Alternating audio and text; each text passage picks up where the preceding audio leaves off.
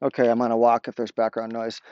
Been emailing with somebody who's listening, and they've had a good run, and they've given back 70% of their money since February. And a lot of people are having problems right now with the choppy environment. And he's asking, I keep hitting my daily loss limit. I'm trying a new strategy.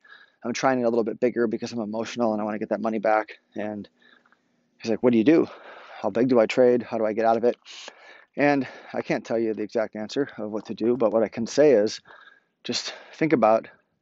I went through this a lot too earlier in my career. I still go through it, but you get a little bit smoother with understanding yourself when you've been doing it for longer. But think about you're playing tennis or you're boxing somebody or basketball, but tennis and boxing maybe make more sense, individual sports, and you're doing really well and you're getting your punches in, you're hitting the ball the right way, you're in control. And all of a sudden, the opponent really adapts and surprises you, and things change. Like the strokes aren't working, you're not landing punches. What do you do?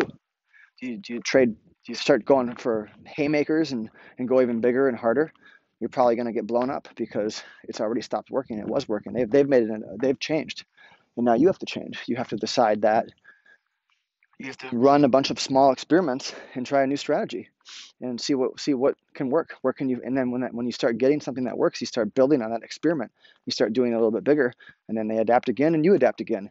And as you're doing that, you start picking up like mini strategies and different ways to think, and then you keep that with you forever. And then eventually, your old strategy, you face a new opponent, and your old strategy works again, and you do really good. And then it starts to change, and it's recycle and relearn, and the same thing over and over again. And it's just like how good can you get at understanding that quicker, understanding yourself when you want to work hard and force things, and it's getting to be the summer, it's a little slower, it's choppy, and it pisses you off. And sometimes the best thing to do is step away, especially on like a Friday or something. Like you're in there in the morning, step away, enjoy yourself somewhere else, and understand that sometimes less is more, and when it's not an environment that's good for your style.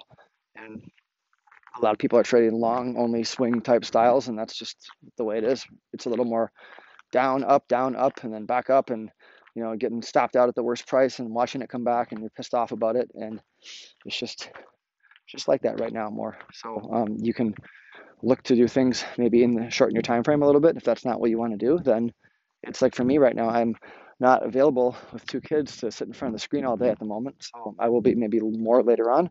So I'm not getting myself super involved in that because I just don't have the energy. It's not the time in my life for it. So I have to step back a little, and it's been a little more choppy. So I had a good little run the last few weeks, and then I gave a nice piece of it back the last 3 days. So it's a little irritating, but I'm kind of standing back and letting it sort itself out. And earning season's coming up at the end of July, and we'll have more movement, more stuff to do.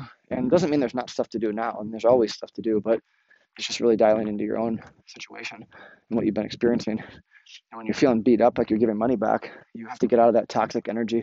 That's why you always feel good after a vacation. You have to just break it. So you might have to take a few days off or go spend some money, go on a walk, order a pizza, watch a show, whatever you want to do, and stop grinding yourself into the ground.